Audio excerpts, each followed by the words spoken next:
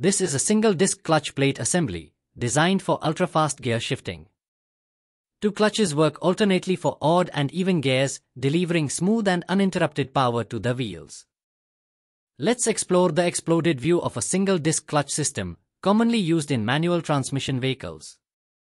Starting from the engine side, we have the flywheel, which is bolted directly to the engine crankshaft. Next is the clutch disc, also known as the friction plate. This is the main component that transmits torque when engaged. Surrounding it is the pressure plate, held in place by the clutch cover assembly.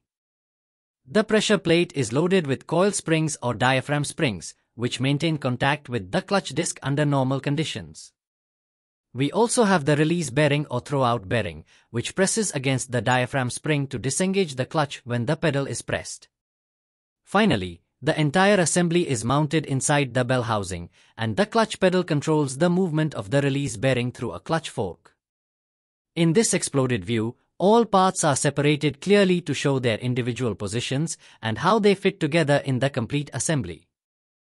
Single-disc clutch system includes the flywheel, connected to the engine.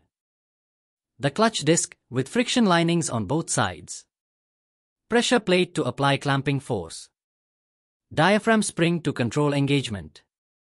And the release bearing, which disengages the clutch when the pedal is pressed.